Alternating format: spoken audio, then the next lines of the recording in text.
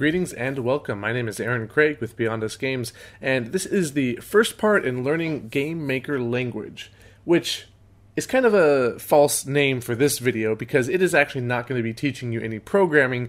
Instead, what we need to talk about first is that computers are stupid. Okay, that may seem like a very odd statement if you've ever used computers, because you know that they can do some fantastic and marvelous things. They can connect you to people across the world, they can do incredible calculations, render this and that, play high fidelity games. They can look like they do amazing things, and they do, but at the core of it, computers are actually really, really stupid. They will only do what they are told to do, and nothing more and nothing less.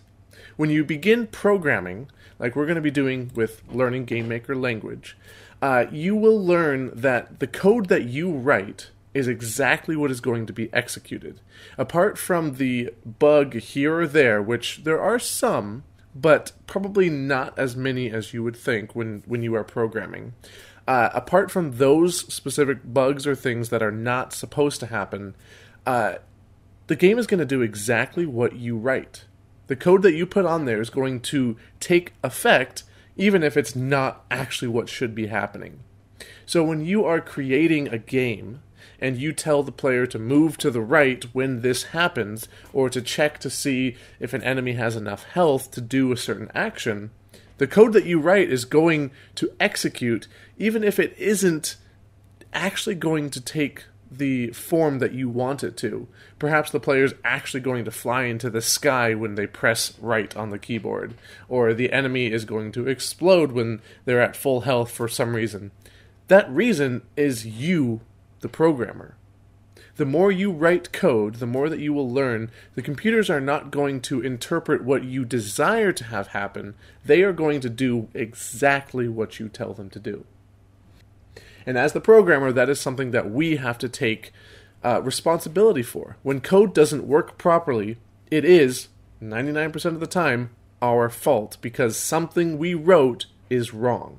Something we wrote is not occurring, not functioning the way we wanted it to, but it is functioning the way it is written to.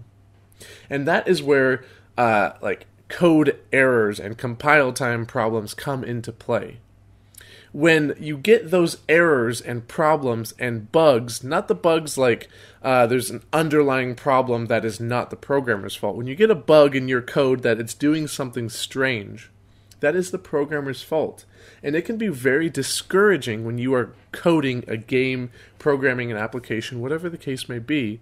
It can become very discouraging when your code doesn't work the way you want it to. When you are trying so hard and putting time and energy and tears and blood into this game and things aren't working right, it gets discouraging, it gets depressing, and we get inclined to give up. But I want to highly encourage you to not give up, to realize that the computer is only going to do what you tell it.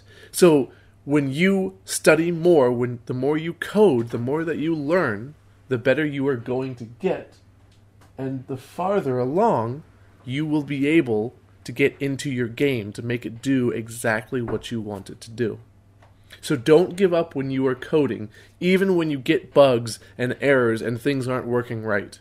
Continue along, because the more you persevere, the better coder, the smarter person you will become, and the greater games and applications you will be able to develop in time. So, with those two things out of the way, now we are going to dive into GameMaker language, and we're going to do it one step at a time. If you have zero programming experience, then this is exactly where you want to be. If you do know how to program, then this can be a very good refresher, or you can jump along much later into the series when I start digging into the more advanced sections of GameMaker language for GameMaker Studio 2 and 1, but GameMaker Studio 2 is what I'll be using to showcase this. So if you're using GMS 1, it's going to look different, but for the most part, the code is going to translate over almost perfectly.